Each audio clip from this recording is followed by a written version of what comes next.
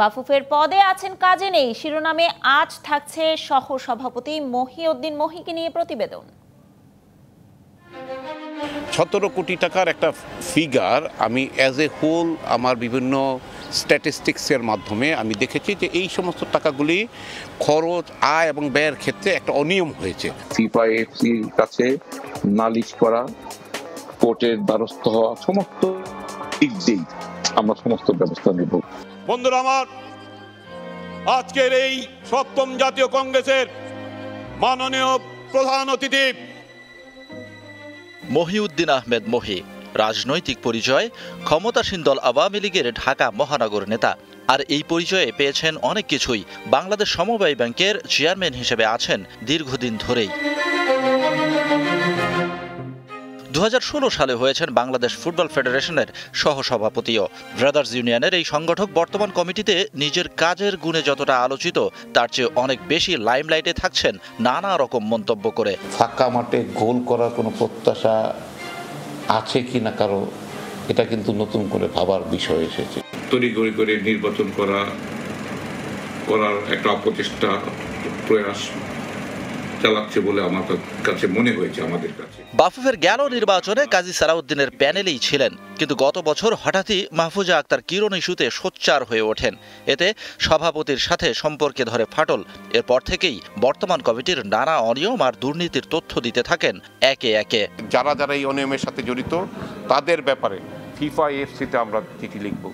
যদি প্রয়োজন হয় মাননীয় প্রধানমন্ত্রী রাষ্ট্রনায়ক শেখ হাসিনা আমরা বিচার দিতেই পারি। বর্তমান কমিটির বিরুদ্ধে 17 কোটি টাকা অনিয়মের অভিযোগ তোলেন মহি, যেখানে তিনি নিজেই বাফুফের ফাইন্যান্স কমিটির একজন। বিষয়টি গণমাধ্যমে তোলপাড় সৃষ্টি করলেও বাফুফের এজিএমে গিয়ে বরফ হয়ে যায়। বাফুফের সবশেষ এজিএমে অনুপস্থিত ছিলেন মহি। এই কাজ না করে আমাদের ফুটবলটাকে ক্ষতি করতেছে। আলটিমেটলি এখানে আমাদের রেজাল্ট কি? এখন খেলা নাই, সারা বিশ্বে কোথাও খেলা নেই, বাংলাদেশেও খেলা নেই। এই চেয়ার নিয়ে এই কাদা ছুটোছুটি না করে আসেন আমরা সবাই একত্র হয়ে প্লেয়ারদের বাঁচাই। এরপর ফিফাকে নালিশ পাঠান বাফুফের নির্বাচনী ডেলিগেট তালিকায় অসঙ্গতি অনিয়ম নিয়ে। আনুষ্ঠানিক জবাবও মেলে ফিফার, আর ওতেই আওয়াজ তোলেন ফিফার নিষেধাজ্ঞায় পড়তে যাচ্ছে বাফুফে। আমাদের প্রাথমিক বিজয় হয়েছে এবং সেই চিঠিতে তবে কিরণ ইস্যু থেকে শুরু করে বাফুফের 17 কোটি টাকা অনিয়ম আর হালে ফিফা নিষিদ্ধ করতে যাচ্ছে বাংলাদেশকে, মহিউদ্দিন মহির এমন অনেক অভিযোগই মিলিয়ে যায় প্রমাণের অভাবে। মহি ভাইকে সামনে রেখে সবাই হয়তো তার পিছনে কেউ তাকে বলার জন্য বলতেছে, সে বলতেছে আর কি। বাফুফের সহসভাপতি হিসেবে দায়িত্ব গ্রহণের পর কম্পিটিশন কমিটির চেয়ারম্যান হন মহি, আর তার নেতৃত্বেই পেশাদার লীগ বাদে বাফুফের সব আয়োজন অনুষ্ঠিত হতো। সেখানটায়ও আসে নানা রকম বিতর্ক। টুর্নামেন্ট সময় মতো মাঠে না গড়ানোয় পড়তেন প্রশ্নের মুখে। তবে ঢাকা পড়ত যখন ম্যাচ গড়াপেটার মতো গুরুতর অভিযোগ উঠত। গেল বছরের 31 ডিসেম্বর কম্পিটিশন কমিটির চেয়ারম্যান পদ থেকে পদত্যাগ করেন মহিউদ্দিন মহি। সংগঠক হিসেবে মহিউদ্দিন মহির ঠিকানা ব্রাদার্স ইউনিয়নে। ডাইরেক্টর ইনচার্জ তিনি। ব্রাদার্স সেই আগের দলটির মতো আর হয়ে উঠতে পারেনি। গত 4 বছরে লিগ, টুর্নামেন্ট, কোথাও শিরোপা তো অনেক দূরের আলাপ, ব্রাদার্সকে শীর্ষ 2-এও খুঁজে পাওয়া যায়নি। শুধুমাত্র বিরোধিতার জন্য বিরোধিতা, এই নীতি যেন গ্রাস করে চলেছে দেশের ফুটবলকে। নিজের জায়গা থেকে নিজের কাজটা করার চেয়ে উপরে ওঠার সিঁড়িটাই যেন এখানে মুখ্য। আর দিন শেষে পিছিয়ে পড়া ফুটবল পড়ে থাকে আগের জায়গাতেই। অথচ ক্রীড়ামোদীদের প্রত্যাশা ফুটবল ফিরে পাক তার হারানো গৌরব। সেই সামর্থ্য আছে সংগঠকদের, অভাব শুধু সদিচ্ছার।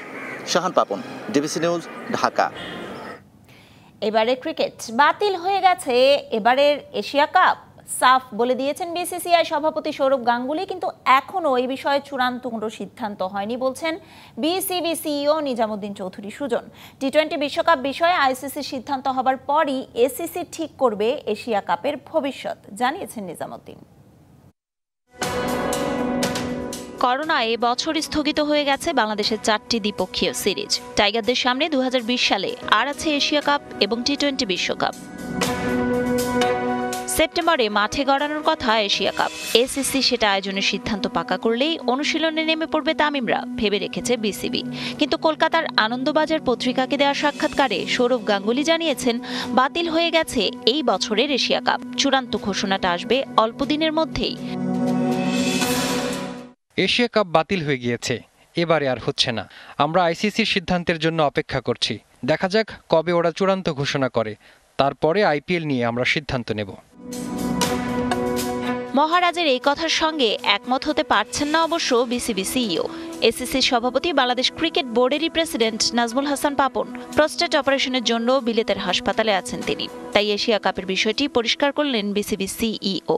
আইসিসি কি সিদ্ধান্ত নেয় বা ক্রিকেট কোন দিকে যায় এগুলো একটা ইম্পর্টেন্ট। সৌরভ হয়তো অবস্থার বিবেচনায় হয়তো বলছে, পাবলিকলি বলার মতো কোনো সিদ্ধান্ত হয় না।